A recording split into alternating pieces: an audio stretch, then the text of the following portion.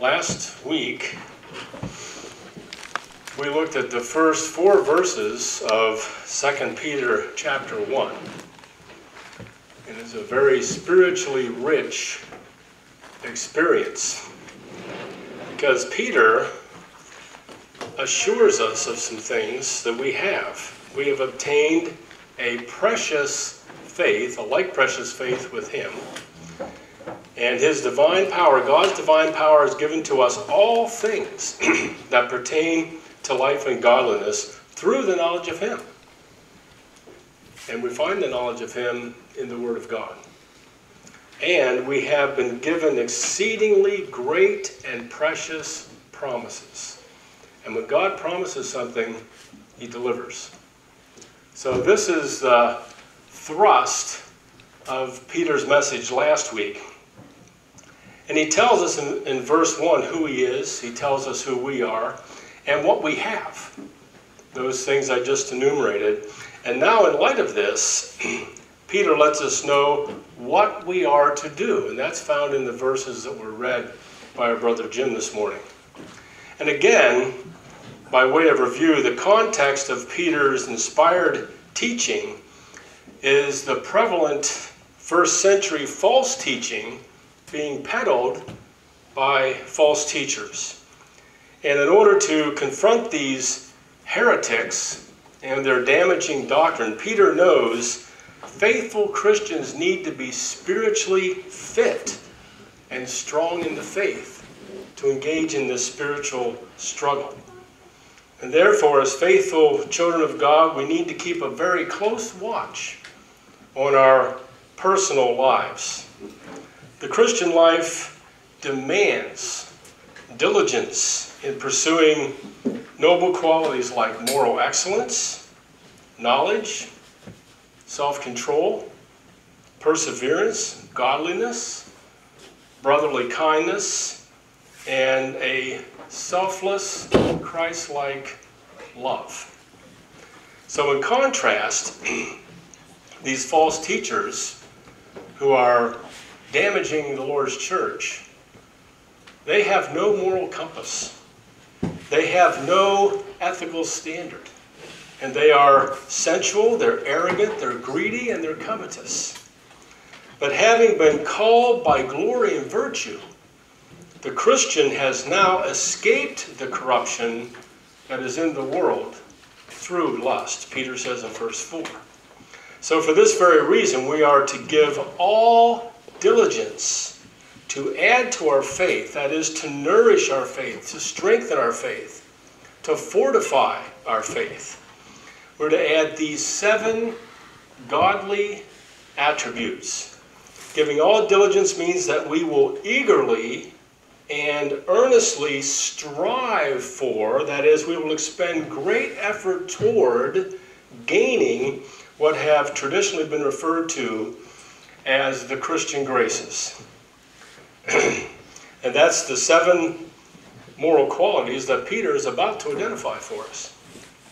And this is to be done willingly, it is to be done purposefully, and it is to be done enthusiastically. As these graces become an integral part of our lives, you and I will be brought to a very high degree of spiritual maturity and completeness in Christ. Isn't that where we want to be? That's where we want to be. And we then are to add to our faith. And what is our faith? Our faith is our firm conviction of divine truth. We believe in the Word of God. And we acknowledge God as Creator and as our God, as our Lord and our Savior. So our faith is our firm conviction of this divine truth. So the first of these moral qualities is virtue. And in the Greek, this particular word, arete, is used only 4 times in the New Testament. I found that interesting. And 2 of these passages refer to God, and the other 2 passages refer to a quality of man. So virtue literally means moral excellence or moral goodness. We live in a society that is morally destitute today. So this is very important. This noble quality represents a righteous and honorable development and progression of thought, feeling, and action. So it's strongly associated with things like, you may be surprised at this, it's associated with things like manliness. That's in jeopardy today. Manliness, valor, modesty, purity, all of those things are in great jeopardy today. Paul's statement in 1 Corinthians 16:13, watch, stand fast in the faith, be bold like men, and be strong. This is in essence an exhortation for Christians to possess this noble quality, this virtue. And this spiritual strength, as with the other 6 Christian graces, is rooted and grounded in the strength and character of our Lord and Savior Jesus Christ. So we imitate him, don't we? We emulate him. We look to him. Our focus is on him. We concentrate on him. The second moral quality is knowledge. And this is a very familiar Greek word, gnosis, which signifies a general intelligence and understanding. And it can also be applied to moral wisdom, such as is seen in right living, right conduct. For the Christian, it is a working knowledge of the spiritual truths found in God's Word. So this would be very akin to wisdom, which we say is application, working application of our knowledge. So it is a working knowledge of the spiritual truths found in God's Word. For the Lord gives wisdom. Out of his mouth come knowledge and understanding, Proverbs chapter 2, verse 6 says. So with all these, there's kind of an overlap. They don't always stand alone. They're kind of inextricably linked together. And we need to remember that it's a lack of knowledge of God's divine will that can bring about the falling away and the ultimate destruction of God's people. What can do that? Lack of knowledge. Lack of knowledge of God's Word. As the inspired prophet Hosea observed in Hosea chapter 4, verse 6, my people are destroyed. How, Hosea? By a lack of knowledge. So this is why we're admonished in 2 Timothy chapter 2, verse 15, to study, to show thyself approved unto God, a workman that needeth not to be ashamed, rightly dividing the word of truth. Now, why would the inspired writer talk about rightly dividing the word of truth? Because the word of truth can be wrongly divided, can't it? And it often is. So we need to study to show ourselves approved unto God. So, therefore, do not be unwise. We just looked at this verse this morning. Do not be unwise. We don't want to be in the category of the unwise. But understand what the will of the Lord is. What's that going to take? Study. Time spent in the Word of God. That's found in Ephesians chapter 5:17, by the way. The third Christian grace is self-control. This is temperance in the King James Version. And this is the virtue of one who masters his desires and passions, especially his sensual appetites. Jesus taught, whoever commits sin is a slave of sin. John chapter 8, verse 34. And Peter expounds on this idea in 2 Peter chapter 2, going down to verse 18.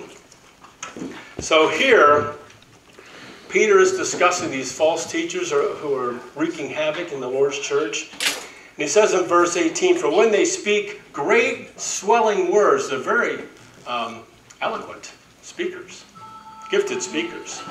For when they speak great swelling words of emptiness, they don't mean a thing. They allure through the lust of the flesh, through lewdness, the ones who have actually escaped from those who live in error.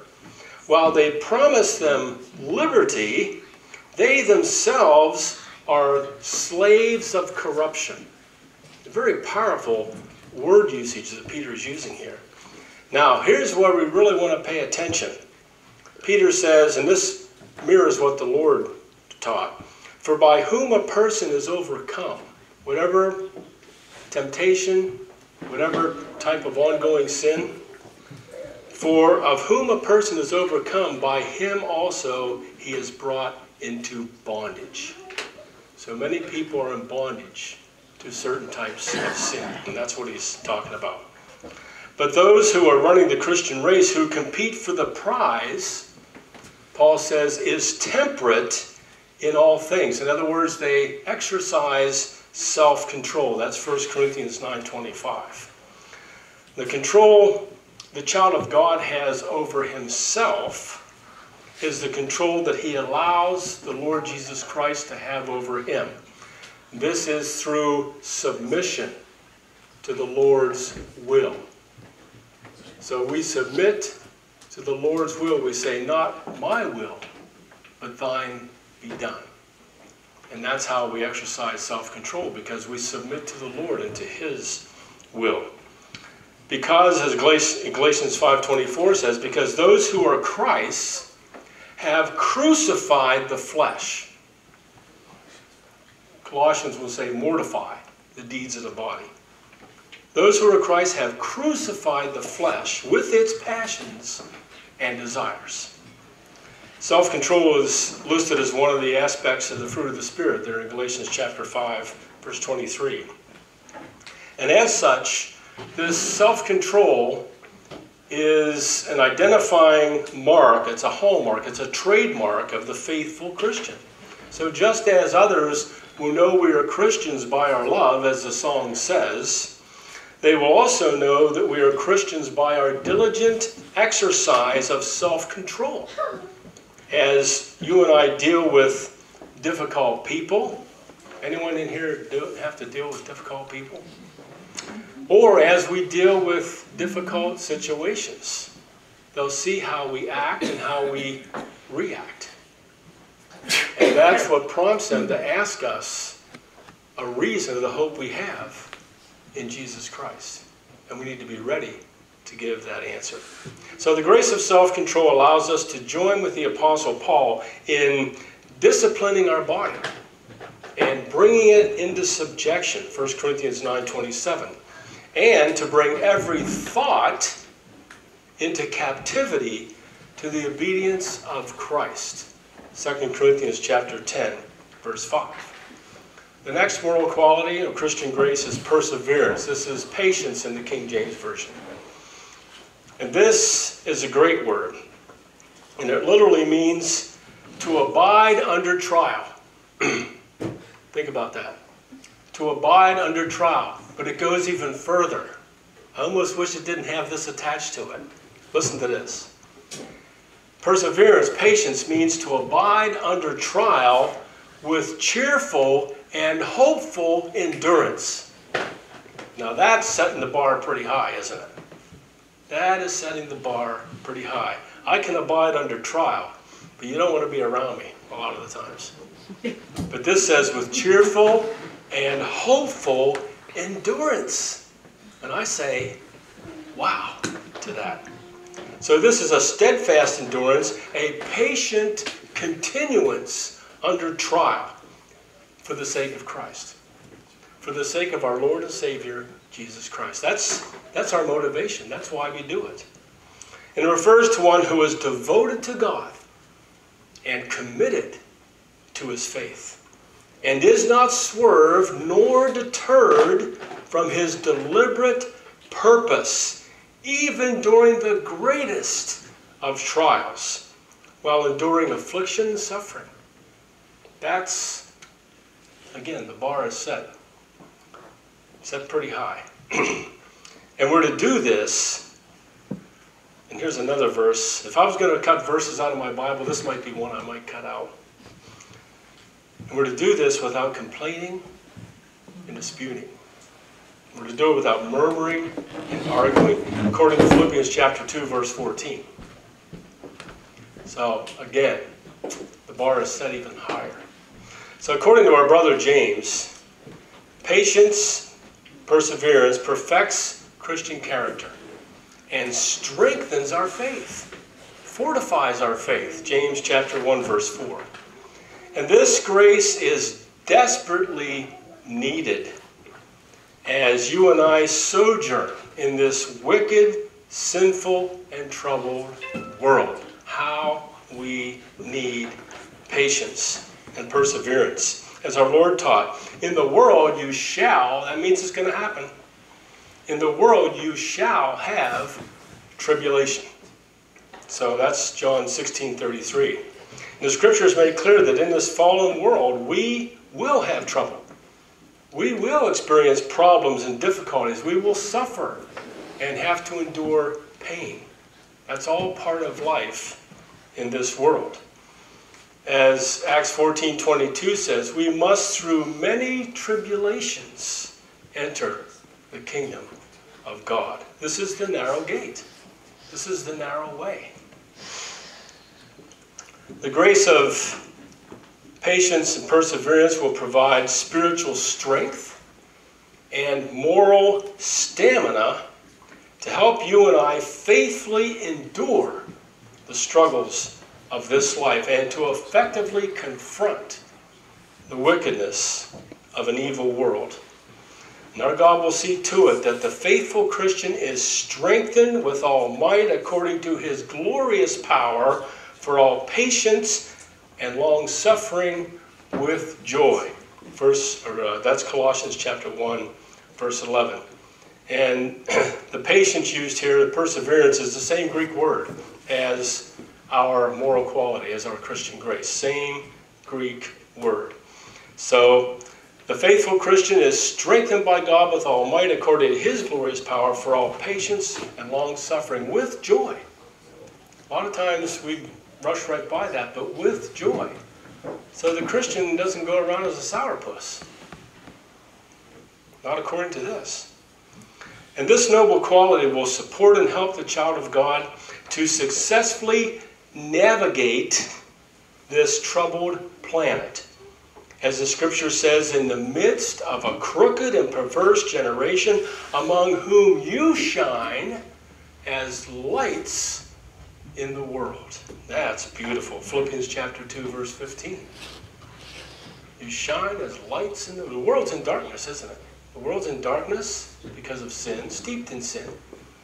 You and I, when we go out into the workplace, into the marketplace, into our neighborhoods, we shine as lights in the world. Maybe the only spiritual light that people see.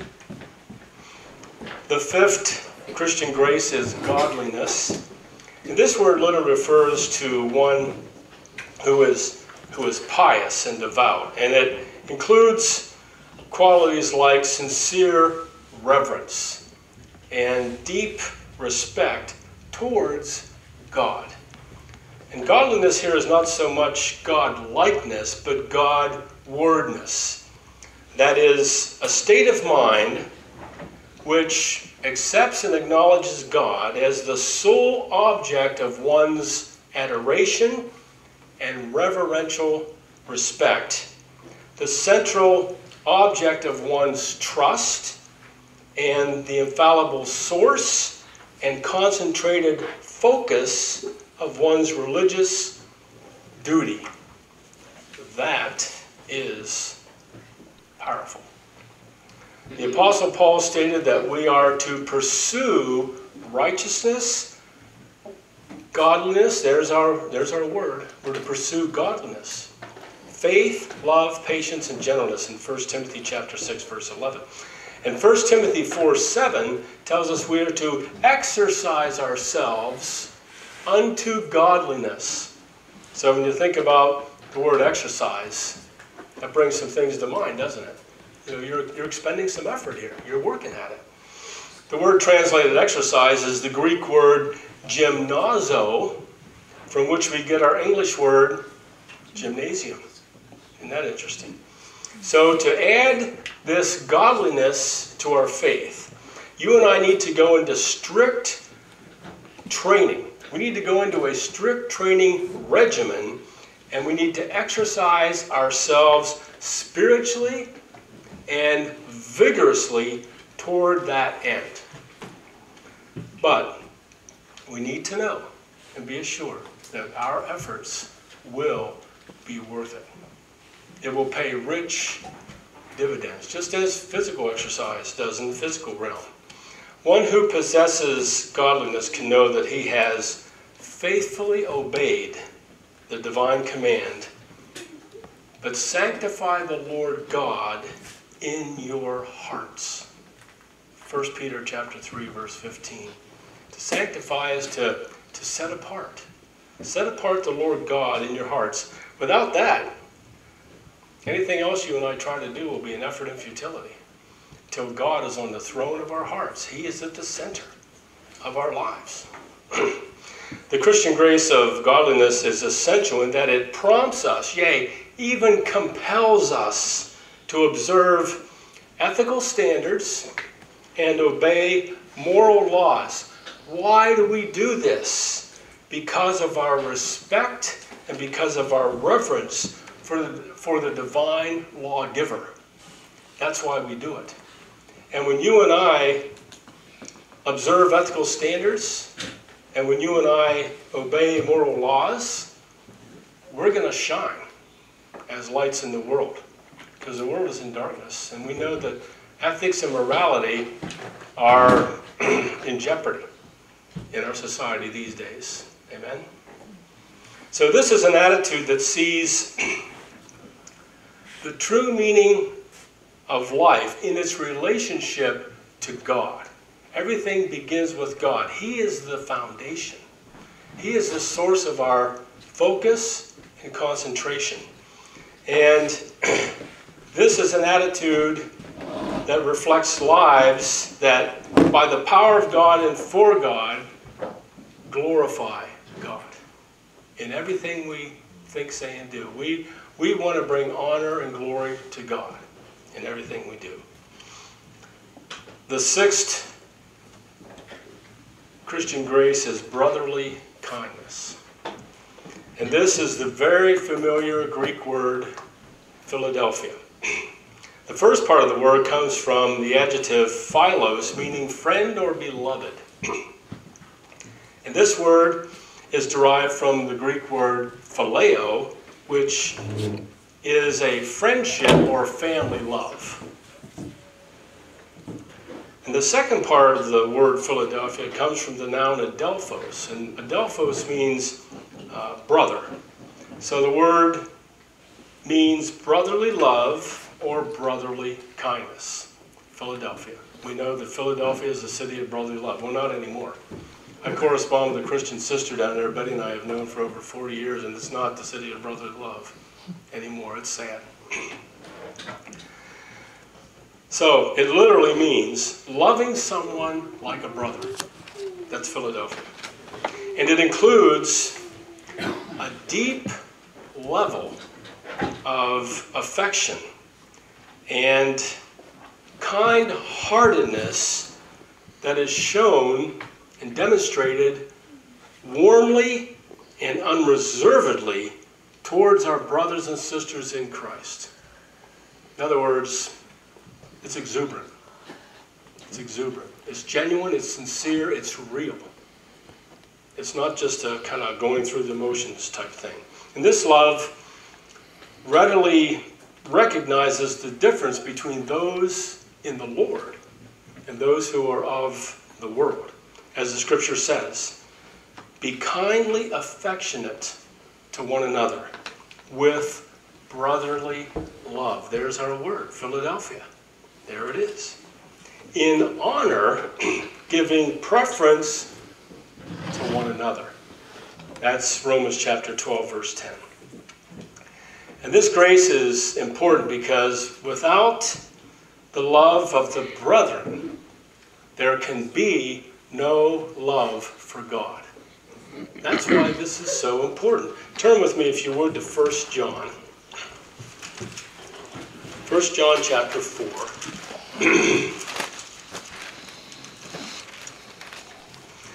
And let's go down to verse 19. So 1 John chapter 4, 19 says, we love him because he first loved us. God took the first step. He had to. God took the first step toward our salvation. So our hearts are touched by the gospel to see and to know and to acknowledge the extent to which God was willing to go to save our souls. He sent his only begotten Son to suffer, bleed, and die for us, to die in our place. That's why the scripture says we love him, because he first loved us. If someone says, I love God, and hates his brother, he is a liar. That's not hard to misunderstand, is it? Pretty blunt. But it has to be. So, if someone says, I love God, and hates his brother, he is a liar. For he who does not love his brother whom he has seen, how can he love God whom he has not seen? Good question. And this commandment we have from him, that he who loves God must love his brother also. Now we understand that some of our brethren are pretty hard to love. But that's where the last Christian grace comes in, agape. So although it is different, Philadelphia is closely related to agape, which is the last Christian grace or moral quality that Peter talks about. But in 1 Thessalonians chapter 4, verse 9, we read, concerning brotherly love, there's Philadelphia, you have no need that I should write to you, for you yourselves are taught by God to love one another, to agape one another. There's the two in the same sentence. So they're very closely related. Concerning brotherly love, Philadelphia, so important. You have no need that I should write to you, Paul says, for you yourselves are taught by God to love one another, to agape one another. Again, 1 Thessalonians 4:9. So this grace helps bring about a powerful bond in the body of Christ, which serves both to form and fortify our Christian fellowship. Very, very important. So may we, as Hebrews 13:1 admonishes, let brotherly love continue. That's what the scripture says. Let brotherly love continue. It's the cement. It kind of holds us together, strengthens and fortifies our fellowship and our communion. The seventh and final moral quality is love.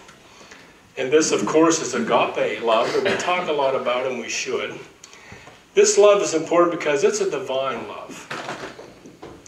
In fact, it's the love that describes and defines God himself. 1 John chapter 4, verse 8 tells us that God is love. God is agape. That describes and defines God, agape. For God so loved the world, for God so agaped the world, that he gave his only begotten Son, that whosoever believeth in him should not perish, but have everlasting life. God so agaped the world. And this love is also a fruit of the Spirit, as described in Galatians 5, verses 22 and 23. And as a divine love, and as a fruit of the Spirit, this love is not able to be generated or appropriated by the carnal man. It can only be appropriated by the spiritual man. It is, as 1 Corinthians 13, verses 4 through 8, describes so beautifully a godly characteristic of the sanctified spiritual man. When you read 1 Corinthians chapter 13, verses 4 through 8, you're getting a great definition of agape love. And you can put, instead of love is, you can put God is. or God is not, because God is agape. You can put it in there. If you want to do a challenging spiritual self-test, put your name in there. Terry is patient. Terry is loving. Terry is kind. Ooh. Spiritual self-test. That's for the brave ones in here, those who are brave. Now that, okay, so this love, this agape love, includes emotion, but it is not controlled by emotion. That's an important distinction. This love is an unselfish, self-sacrificing love. It's the love that Christ had for you and for me when he died on the cross. Agape love is a decision to love the unlovable, a decision to love the undeserving, a decision to love the ungrateful. Regardless of their race, regardless of their nationality, social standing, or their circumstances. We love them because, why do we love them? Because their souls, their eternal souls, are precious to God. We're commanded to love them because their souls are precious to God. Christ died for them too. A lot of times I'll have somebody cut me off in traffic and I want to, respond or something. I'll say, well, Christ died for them too. That helps me. Helps me process it a little bit. Calms me down. Christ died for them too. It can be a challenge, amen? So this final moral quality is the finishing crown of the Christian graces, if you will, because it reflects the very nature and the very character of God. God is agape. He is. It defines him. It describes him perfectly. But above all things, put on love, put on agape, which is the bond of perfection. Colossians chapter 3, verse 14, to which I can only add, amen. Amen. And now that Peter has told us what we are to do, we're to add to our faith these 7 moral qualities. Now he tells us why we're to do it in verse 8 of our text, going back to 2 Peter. For if these things are yours, an integral part of your life, if these things are yours and abound, you will neither be barren nor unfruitful in the knowledge of our Lord Jesus Christ. So if these things are yours, if they're an integral part of your spiritual life, and abound, in other words, they're ever increasing, they exist in abundance, and are ever increasing in quality and efficacy. I love that word, but it means usefulness. You're useful to God in his service. They will make you that you will neither be barren, and that means inactive, ineffective, useless. Who wants to be in that category? Not me. Inactive, ineffective, and useless. Not accomplishing the labor which one ought to perform. Slacker. Idle. Lazy. Nor unfruitful, not yielding what one ought to yield or produce. We don't want to be in the category of being barren or unfruitful in our knowledge of our Lord Jesus Christ. And that's the Greek word epinosis, which is a precise and correct knowledge of divine truth that we find in God's Word. So next, Peter talks about what happens if we don't. What happens if I don't add these moral qualities, these Christian graces to my faith? Well, verse 9. Peter says, for he who lacks these things is short-sighted, even to blindness, and has forgotten that he was cleansed from his old sins. So, this blindness is, of course, spiritual blindness. We talked about that in Bible class this morning. In other words, this person can no longer discern spiritual matters or spiritual truths. It's kind of dull in the faith.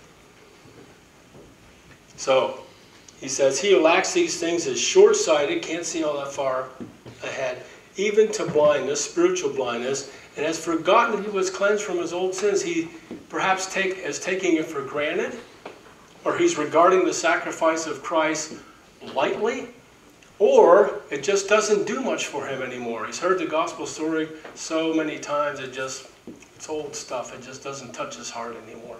He's becoming somewhat desensitized.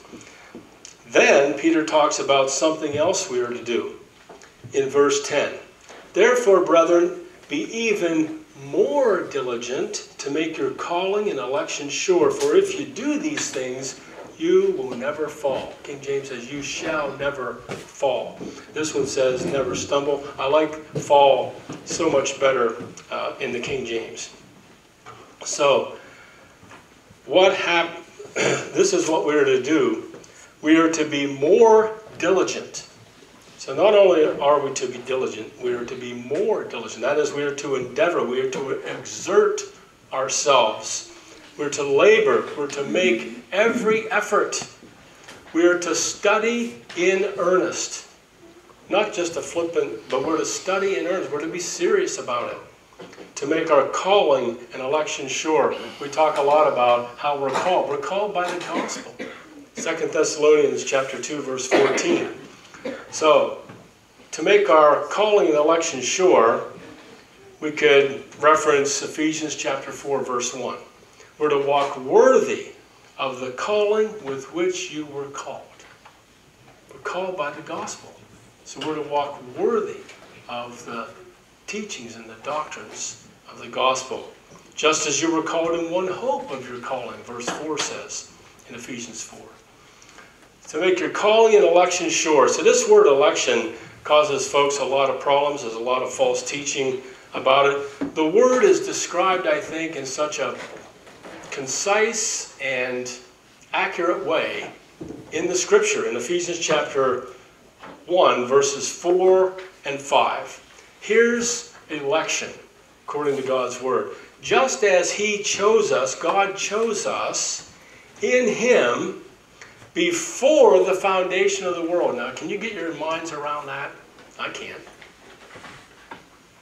He chose us in him before the foundation of the world. Be thinking about God's plan of salvation, his plan of redemption. He chose us in him before the foundation of the world, that we should be holy, without blame before him in love, having predestined us to adoption as sons by Jesus Christ to himself, according to the good pleasure of his will. It was the good pleasure of his will to save us from our sins, even though it meant the death of his only begotten Son. So this, brothers and sisters, is the gospel.